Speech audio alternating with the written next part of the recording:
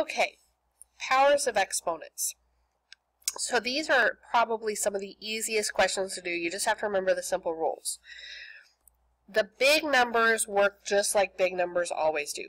28 over 7, that's just like a fraction. 28 over 7 we've always had. You can do it on your calculator. 28 divided by 7, 4. So right off, I can eliminate, this one doesn't have a 4, it has a over 4, and this one has the 4 on bottom, so those are wrong. So now I'm just looking at these two.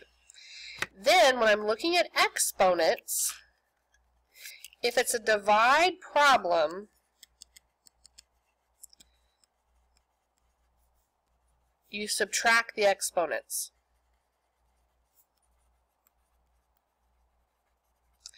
So, and then it goes on whichever side has the bigger one.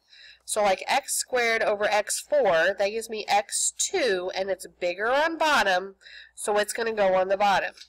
And it's on the bottom on both of those. Now let's do the y's. Is there any y for it to go with on the bottom? No, so it's going to have to stay where it was. Y is going to stay on the top, like this one. And then z7 and z4, that makes z3 when I subtract it, and it's bigger on top, so it stays on top. So there's my answer, G.